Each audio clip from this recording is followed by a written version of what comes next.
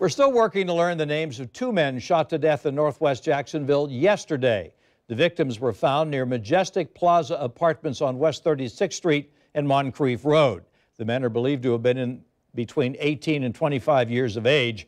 Police have not released any suspect information, but one witness says he saw teenage boys running from the area.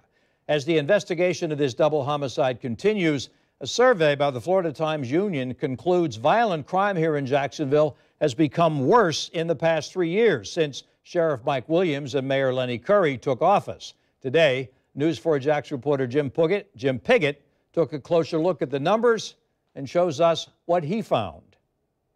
Another deadly weekend in Jacksonville with two men shot to death off 36th Street near Moncrief and another homicide in Newtown. It adds to what many believe is an ongoing crime trend in the city.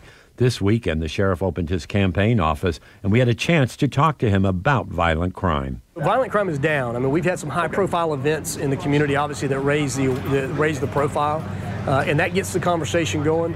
And it doesn't take away from any of that. Those issues are tragic issues. But when we look at an overall trend, where are we as a community heading, we feel very strongly we're headed in the right direction. We're always going to have the bad day, the bad weekend, but we've got to stay focused on the work. On Sunday, the Florida Times-Union published this article taking aim at the sheriff and the mayor, saying despite spending more money, violent crime is increasing based on the latest numbers from the Florida Department of Law Enforcement. Here at News 4 Jax, we track homicides and murders as well. And our numbers show that murders are actually down this year. In 2014, the last year that Mayor Alvin Brown was in office, there were 93 murders. In 2015, Mayor Curry and Sheriff Williams' first year, 96 murders. In 2016, that went up to 108. Last year, another increase of 118 murders. So far this year, with 1 month left, 91.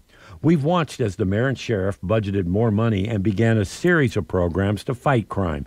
The sheriff's department makes up about 36% of the city budget, more than any other department. And all of this is supposed to help the sheriff in solving cases. But the FDLE report shows the clearance rate is almost the same as last year, 17.1%. That's one of the lowest in the state. But again, you have to remember this is only for the first 6 months of this year, and that number could be different today. Jim Piggott, Channel 4, the local station.